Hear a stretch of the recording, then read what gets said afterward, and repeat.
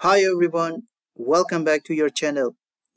In this tutorial, as per request, I'm going to explain how you can define, customize attribute in user profile.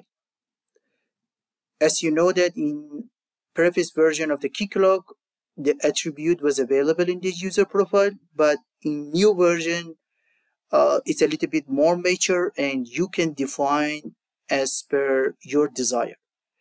If you're interested in this topic, please stay with me. Let's get started. First, you need to log into your server, but before, you have to make sure your server is up and running. Then you would need to come to the realm setting part, and after that, you need to come to user profile. If you not defined any other attribute, definitely you will see all these parameters as a default parameters. So by default, Keycloak has been defined this attribute. So now I want to define the new attribute for my user part. Then let's create attribute and then go together.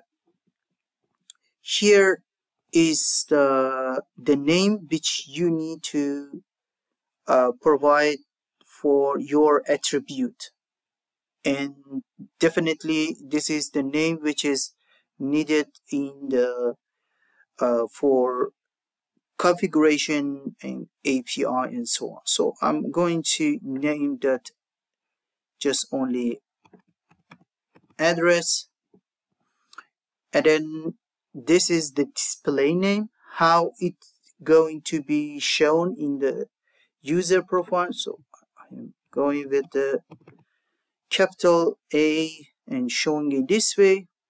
Then coming to multi-value. What is that? If you are defining some attribute which is probably needed several items like address, maybe one person have the several address and you don't want just only unique value to be there, only your one, for example, value for the one address, or maybe needed several values, then you can click on that one to activate the multi-value. Like this, I have the address, but I want this user have the several address. In that case, I can activate this one. If you don't want, then just off. Then here it's about the user group attribute. What is that? You can select as a none. When you select as a none, then it will not part of the one group. But if you make it as a one group, then it will give you this possibility to define for whenever you want to define the role, or you want to define for one as a hierarchy to one specific group, then this part, this attribute also will involve. Here you can see by default is user metadata, but it's not only the user metadata. You can define your attribute group here as well. Come back to the user profile and then come to the attribute group. You can see here you can define, by default is user metadata, but actually you can define your own attribute group as well here. So if you need, then you can define it. When you define this, create, let's just only like a test. And when we come back to create the user as a address, and then here you can see now the test as a new attribute group is showing here. So if you want to be part of that, you need and select that one. If you don't want, just keep it as a none. Then do you want to enable as a the always or scopes or request? This scope, you need to define the scope of the scope. When you select the scope, it means that this attribute is related to this scope, and when this scope is met, then it will be available. So I'm keeping as a always, means it's always enabled. And it's, if you want to be required as a one field to be mandatory, you can select as a on. But if you don't want to keep it as a mandatory, you can keep it as a off. But as you can observe, when you are keep it as a on and then it will be mandatory, then it will ask you, okay, for both user and admin is mandatory, or only for user, or only for admin. So this is only from by default is both user and admin. I'm keeping as both.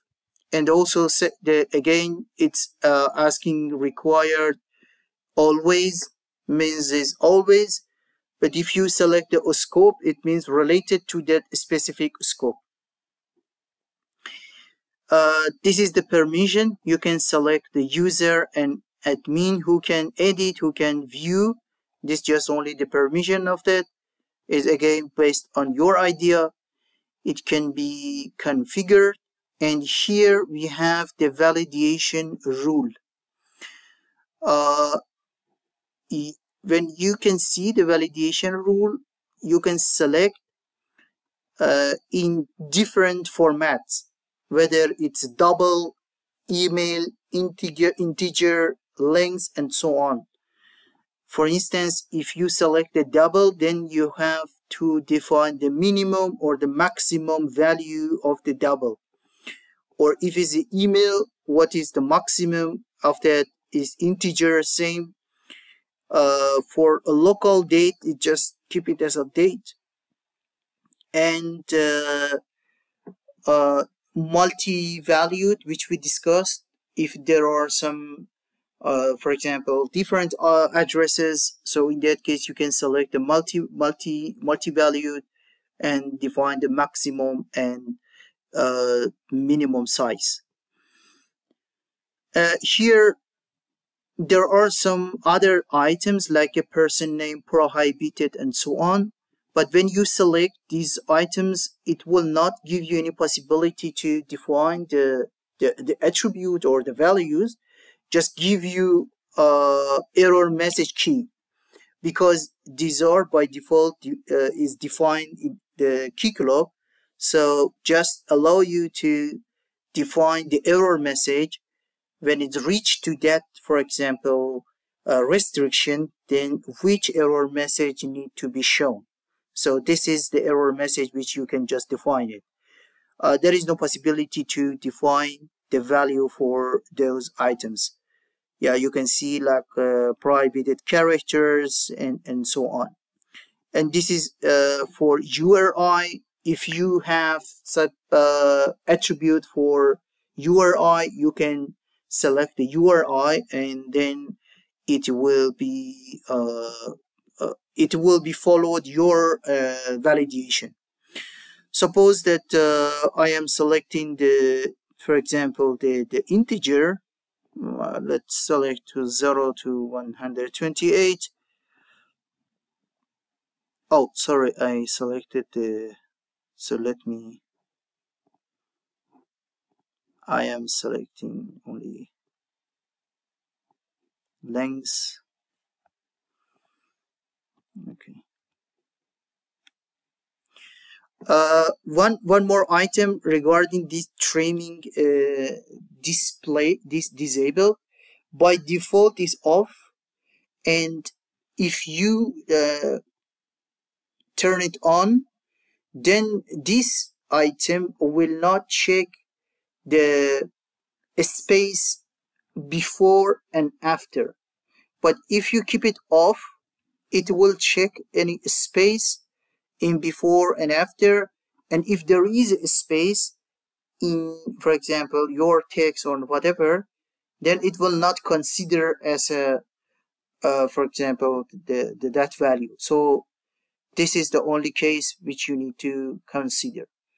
And also annotation, because suppose you define the lengths and so on, but you need also tell to the Keycloak what is the input type of that.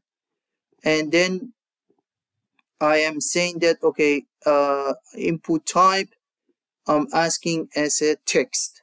This is what I defined. But also you have some other options to define the number format and so on, input size, and yeah, there are some options to define it. And also you can define the several the input if you need it. Okay, then yeah, we are good to go. We are creating, and here we have the address. Then I'm going to my user part, and then if I am coming here, I'm seeing that the address now became as a mandatory part of that, and I can put whatever it's needed. Yep, that user already saved, and this is the attribute for the user. But this is not only the case, you can add your desire and the customize attribute. Thank you for watching this video. If you enjoyed from this tutorial, please don't forget to like the button, and then if you didn't subscribe the channel, please do subscribe. If you have any question, please do not hesitate. Drop your question in the comments, and definitely during the week I will check and get back to you. Thank you again, and see you next one.